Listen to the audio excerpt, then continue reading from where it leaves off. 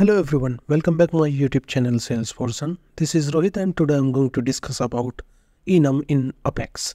So if you want to learn something new and this is the real-time example I'm going to show you. Okay, so you can watch this video until end. Also you can subscribe the channel. Also you can turn on the bell icon for more updates so you never will miss any kind of update from my side. So and don't skip any part of this video. Okay, I request you to all. So let's get started without any further delay. So first of all, you have to open your Salesforce or click on this object manager, open the account. Under the account, I already created, that is text field, that is status. So here you can see the status is a text field, so you have to create it. Okay, so this is the real-time example how to use the enum inside our real-time example in day-by-day routine. Okay, so this is the first one. You can see this is the first step. You have to create the custom field like status, right? Let me open the VS Code. Under this VS Code, I have created two class, empty class. One is account enums, second is account status handler, right? So under the account enum, we have to write our enums. So here, let's say enum, right? So enum for account status,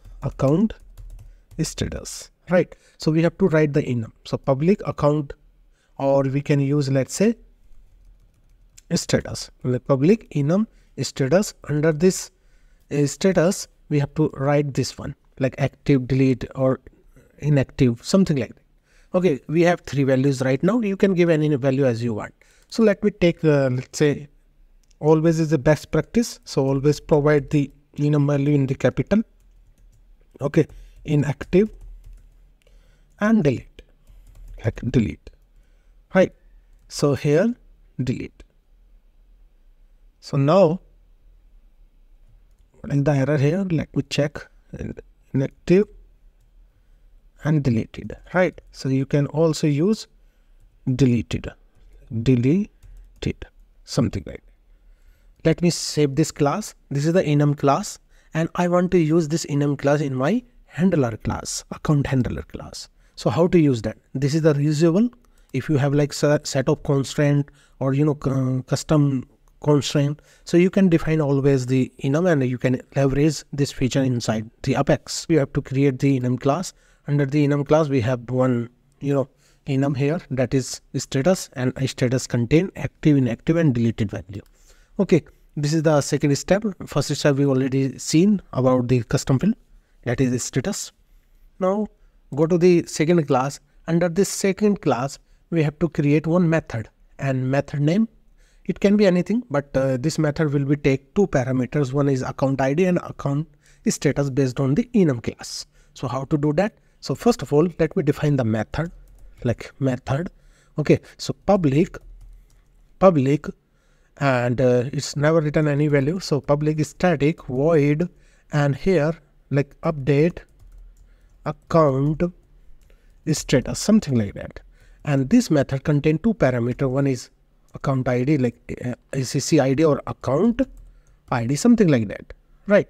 Second is my enum class. So my enum class is like in account enums. So just you have to copy it here. Dot, we have this status, and then we have to provide like account status for example purpose, right? So just here, and after that we have to write our code, right? So first of all, we have to query it from the account. So now you can see the query. After that, we have to use and we have to update that fields based on the multiple value like active, inactive and deleted as we have in the enum. So how to do that? If you have like this kind of a requirement, so always use the switch case, right?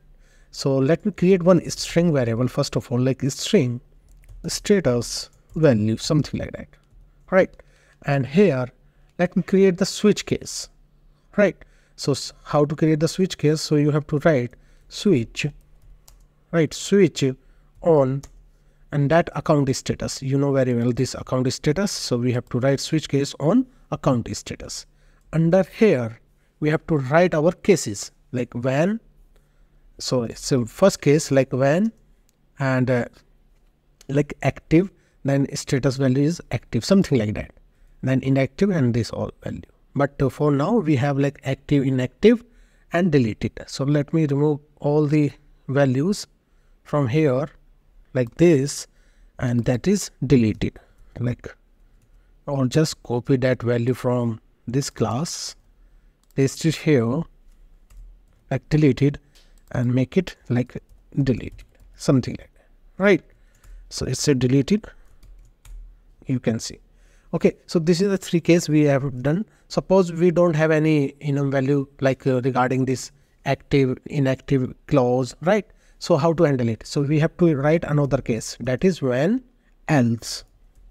And when else, handle the unknown things, let's say status value unknown for example purpose. And once you write this switch case, right, please observe this is the very most important here, and this is the method, as you know very well, right? This is the method here, and under this method we have to update our value. So how to update that one? So now update the field value like this, acc.account, that is the status field we already seen, and based on this one we can update it, right? So let me try to save this. Okay, so once you save it, now our class successfully deployed here, you can see this one, right? And these all code regarding this one. Don't worry about this warning, okay, don't worry. So now here you can see it's updated here, and these all code related to that account handler. Now let's see into the Salesforce, and let's see it's working or not.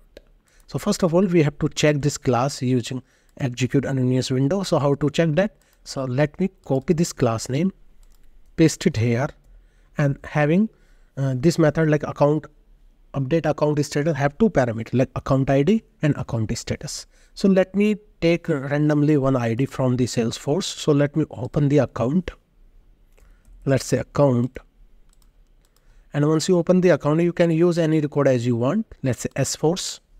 So let me copy this record ID, paste it here, because ID is string, and status. So how to check the status? So status comes from this enum class. So let me copy this enum class like this, dot status dot active. This is the first one, okay, and then semicolon. Let me try to save this, and let me execute this one, right? So once you execute, please let me show you that one thing. So once you click on detail, you cannot see anything inside this status field value, right? Once you execute it, it automatically update your value based on your enum, right? So just click on this execute. Now it's executed successfully. Go to the Salesforce, refresh it, and then status field will be updated successfully. So just click on this detail, come down, and now status value is active, right?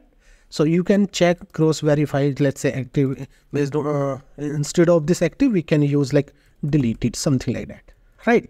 Let me try to save this. Let me click on this execute, and this time you will be see like deleted status inside this record. So right now we have like active. Once you refresh it, then definitely you will be see the deleted. So just click on this detail here, come down. Now you can see the deleted. So basically the main purpose of enum is, if you have like set of constraint, so you can create the set of classes or separate classes, and you can leverage that classes in your logic or in your Apex classes, and that is a reusability purpose. You can create the enum, you can leverage it into the any other classes, and then it's a very useful. Okay, so please consider these things. So guys, I hope you learned something new in this video. If you feel like this is the very more informative for us, so please like, share, comments, subscribe the channel. Also you can turn on the bell icon for more update, so you never will miss any kind of update from my side. So till then, bye bye, take care, see ya. Thank you for watching guys.